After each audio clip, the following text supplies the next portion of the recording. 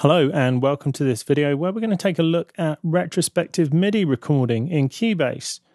Now, retrospective MIDI record is something which has actually been present for quite a few versions now, but 10.5 brings it a bit more front and center, rather than it being hidden in a menu option, which from my experience, not a lot of people knew about. And when I told people, it certainly was like a save the day kind of thing.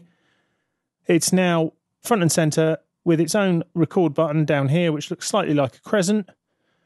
And it's useful in two main situations. So either you'll have been playing along with your song and forgotten to press record, or, just not thought about it and then come up with something brilliant, which we've probably all done.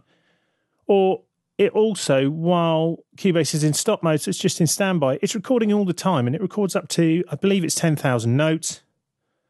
So we're just going to see it in action in two different scenarios where you probably find it useful. So the first one is you're playing along with something.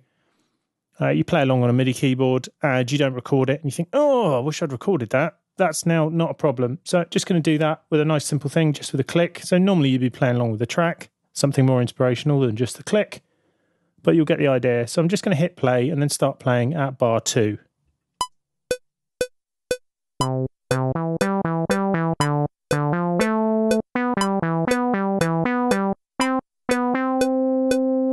Classic bit of moon crester there for those of you of a certain age.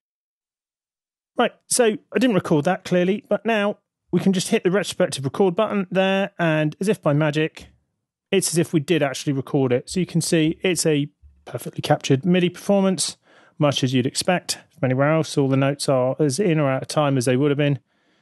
So that's really handy if you haven't pressed record. But it's also recording all the time. So I'm just going to delete that now.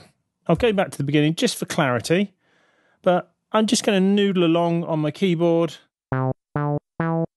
play something.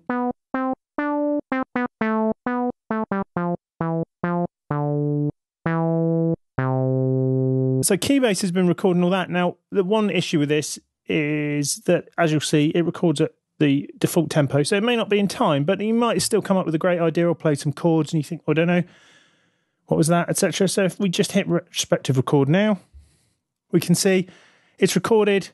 It pastes it in from your current play position, and I wasn't in time with the click, but it's close enough to get something out. And obviously, say if you've come up with a great idea, it will be easy enough to time stretch it, get it to fit, etc.